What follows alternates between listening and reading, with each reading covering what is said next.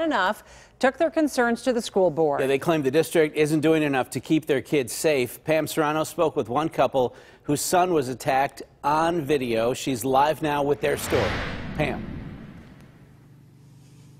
Yeah, not only did the student in the most recent incident here at Beaver Area High School have injuries from what happened, his family says he suffered a concussion, but the family of 16-year-old Luke Hartman says he was also suspended after he was attacked from behind. Now, his family gave permission to use his name and to use the video, which is difficult to watch.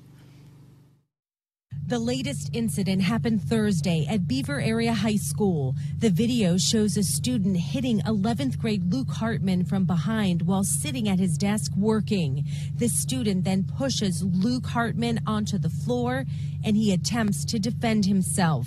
The family says their son was then also suspended. The other student was suspended for 5 days, Luke for 3.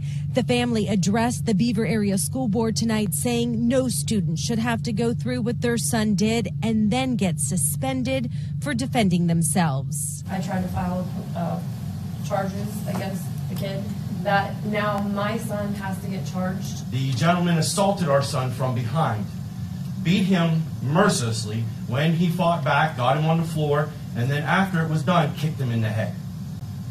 We are appalled that this happened here. This is, you send your kids to school to be safe.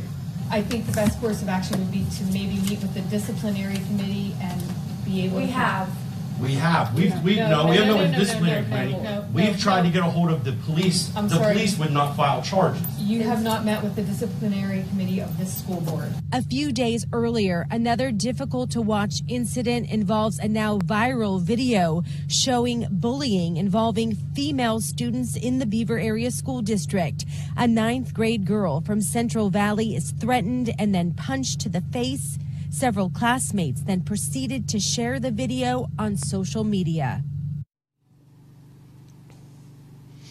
Now, the incident involving the female students did not happen on school grounds, so the superintendent says they are somewhat limited as to what can be done, but she does agree. She says after seeing that video that it rises above the level of fighting or bullying and should be considered an assault. Now, as for this latest incident, the superintendent says it will be reviewed and we will let you know what happens from here. We're live at Beaver Area High School tonight. Pam Surano, KDKA News.